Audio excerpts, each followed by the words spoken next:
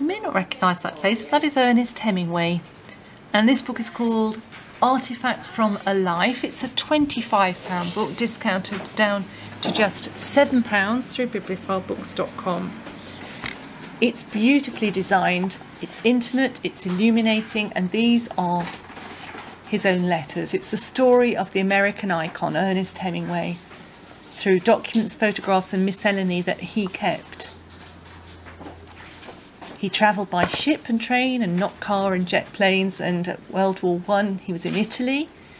He was also, of course, lived in Spain, Cuba, Africa, Key West, New York.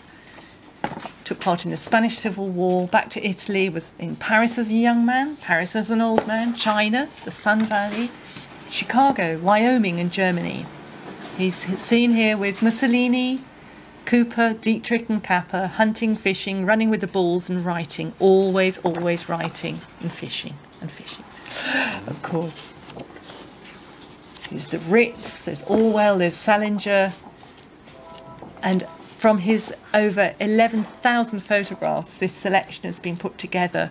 There are receipts from bookstores in New York, Spain and Paris, revealing what he was reading and when, what he did look like as a child, what he looked like as a young soldier, how the American Midwest transformed him, notes for his future stories, and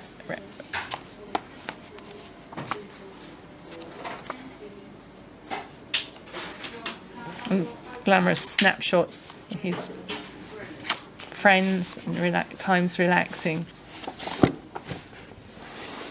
£7 is the bargain price. Ernest Hemingway through bibliophilebooks.com.